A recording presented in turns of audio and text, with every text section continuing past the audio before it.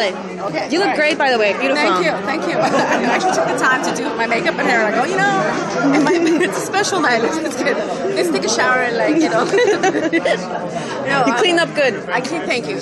I try because I do too much. Well, I just produced a movie called Detained in the Desert, which is based on my play, and it's a film in protest to SB 1070. It deals with the ridiculousness of this racial profiling law, but also deals with hate crime and the connection between hate talk and hate crime on the radio and in the media.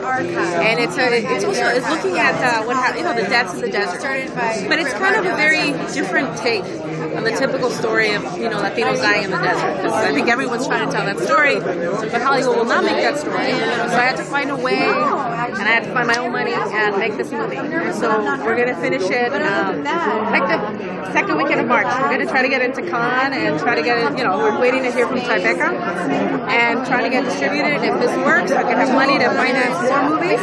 And really, one of my goals is to get Latina directors.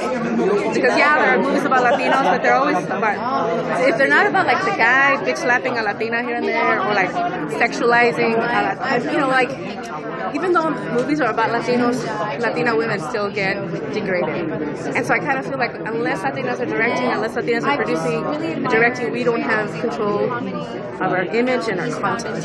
Right. I was going to ask you exactly about that because this is a celebration of a positive portrayal of Latinos. And I asked a couple actors about whether they always have to turn down roles because they're always getting the same cholo gangbanger. Some of them, for you and me, have their own sexism that they have to put in check, and I personally know, and so sometimes I go, I personally know that as a Latina, I've been told by producers that say, I really want to work with you, but I want to work with this Latino actor, but he doesn't work with you because you're feminist. And these are famous male actors, which I go, why does a Jewish guy support me? Like a Jewish producer is more supportive of my work and what I have to say than, and it's sad because I don't want to criticize, but sometimes I go, you know what? Latinas are still going to be Gucci Mamas in Latino films, so we gotta produce our own, write our own. Right? Yeah, write your own because you're a writer, so you have actually. Every time I watch a Latino film, I'm like, and then I see the Gucci Mama stereotypes, like the eroticized Latina, like the